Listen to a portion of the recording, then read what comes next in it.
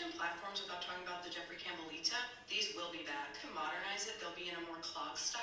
You guys want to? I'm a trend forecaster, and there's an obscene amount of evidence that the indie sleaze Tumblr aesthetic is coming back, and we need to talk about it. Indie sleaze took off in the early 2000s, so following the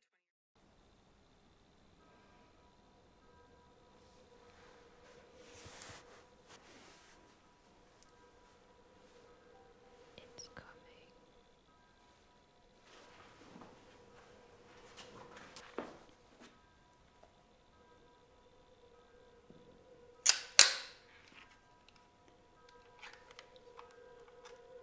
It's coming.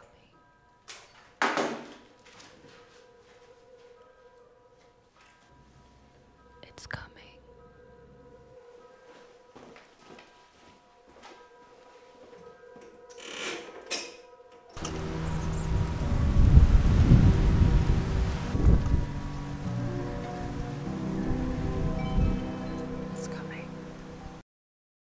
It's coming.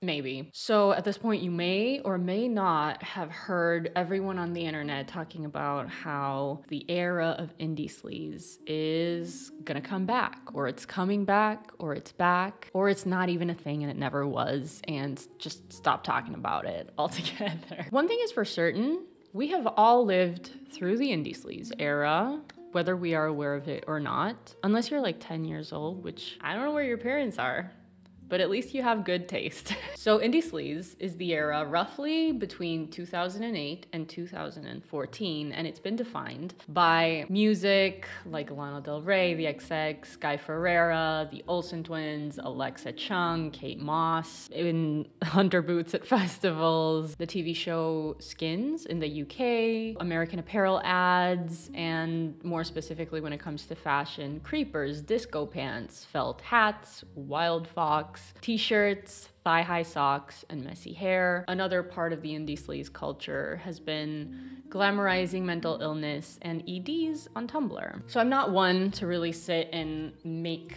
an entire video discussing every trend that's out there, but the thing that really intrigued me about the indie sleaze era was when I read this. Indie sleaze has been described by some as an optimistic response to the Great Recession. And when I was on Aesthetics Wiki, it also mentions that it's often seen as a counterculture reaction to the economic climate of the recession. So when I see fashion, culture, and global disasters like the Great Recession all in one sentence, you bet your pretty little ass that I want to look more into it, analyze it, see what that means about our current culture and why that is repeating. And so that's what we're going to be doing today. But first, a quick message from my daddy.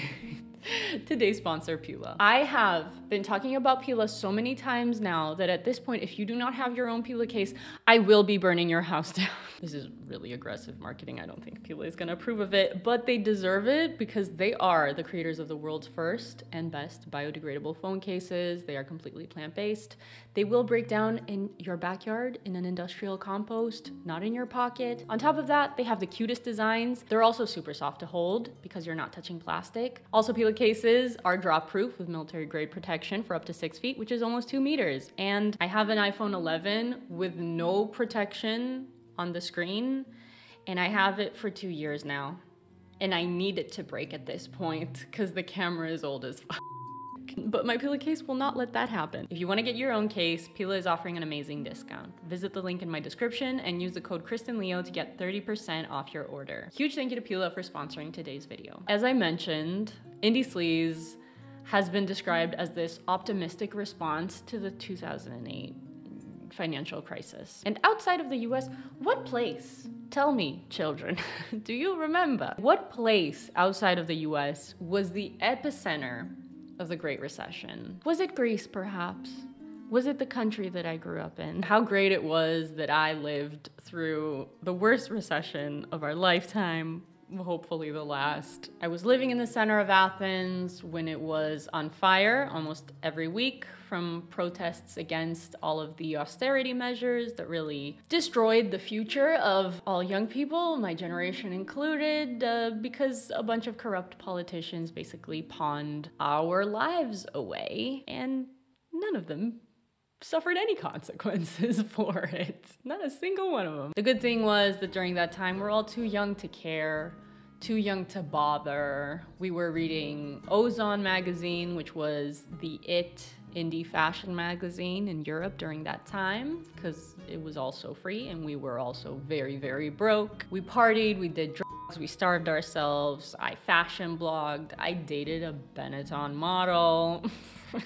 I went through the craziest depression of my life during that time, which subsequently led to me reevaluating my life, dropping out of uni.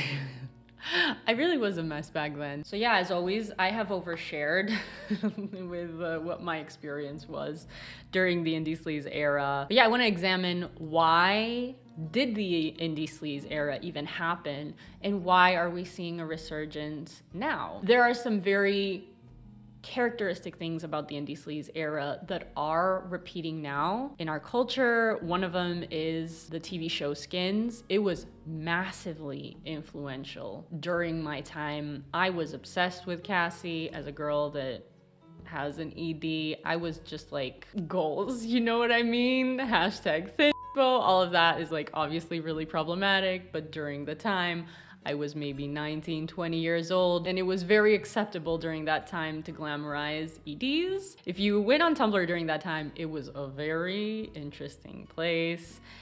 Since then, ED content online has been completely shadow banned, but it was not like that back then. And you know, the repetition of Skins is now Euphoria, which is again a teen show that is exploring the more dark side of young adulthood through drugs and like girls fighting over mediocre guys. We barely had smartphones during that time, and they sure as hell did not have filters on them.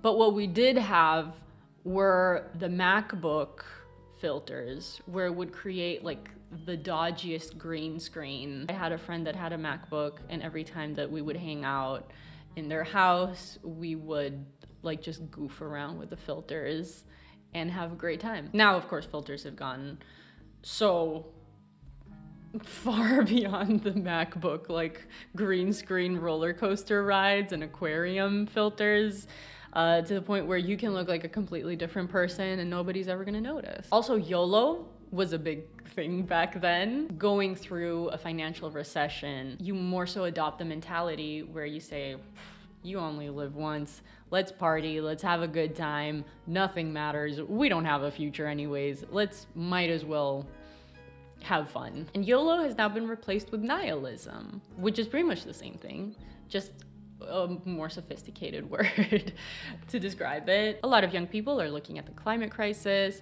They're looking at the gap between the rich and the rest of us just growing. There's inflation, things becoming more unaffordable, housing becoming completely unaffordable, rent insanely expensive, just the cost of living is wild. And of course, indie sleaze being bred out of the Great Recession, and now its resurgence coming back.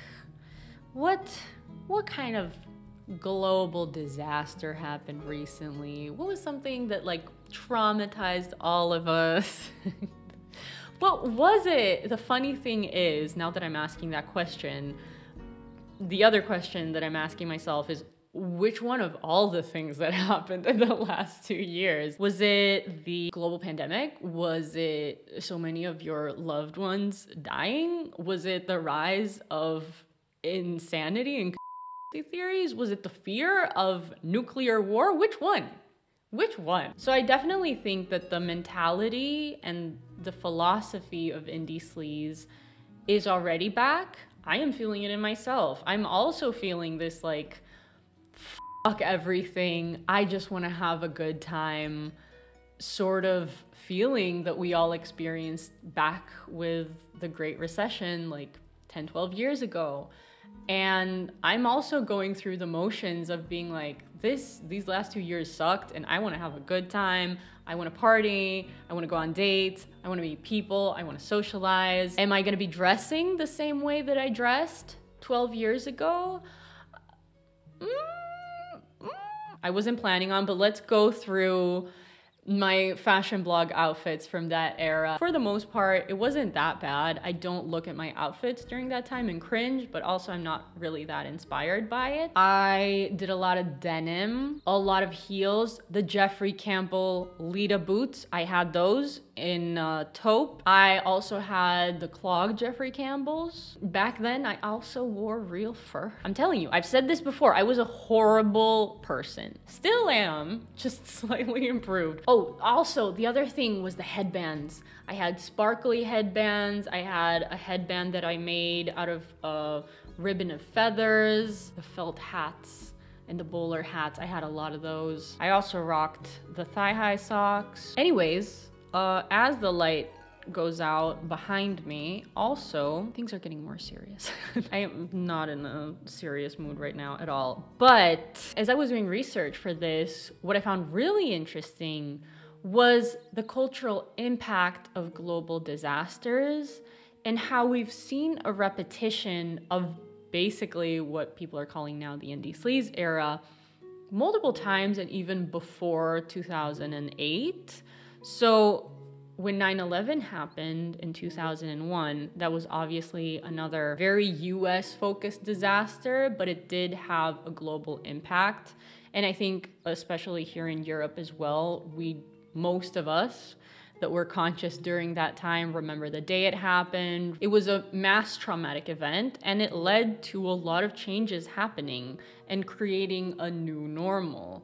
And then when the 2008 financial crisis happened, that also had a massive impact on our psyche. It was a huge traumatic event, and it ushered us into another era of a new normal. And then of course, with the global pandemic, we're getting again thrown into another traumatic event that leads to a new normal. When these global traumatic events happen, they lead to an increase in anxiety, depression, EDs, and we see a repetition of that happening with every single one of these disasters that have occurred during our lifetimes. And so we see that with 9/11, we see that with COVID, we see that with the recession, we see that now with the war. I mean, the COVID and the war, we really never really got time to recover, and so it's just like whiplash psychologically. But what I found really fascinating is how each of these events